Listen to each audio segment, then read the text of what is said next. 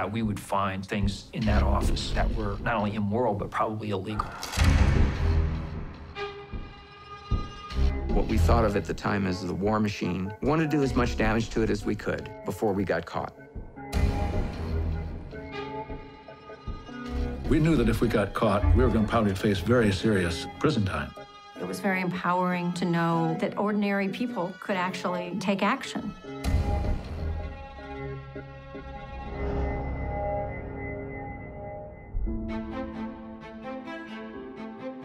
Philadelphia was full of young families just like ourselves who were very active politically.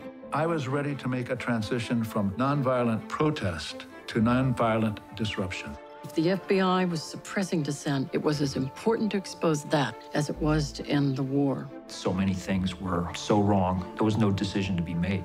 You have to do something.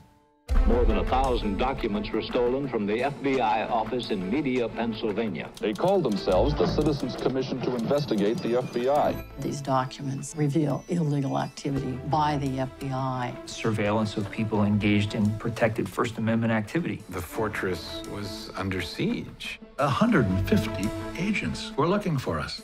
My worry was that what would happen to those 3 kids? This was quite a substantial risk they took. They risked everything.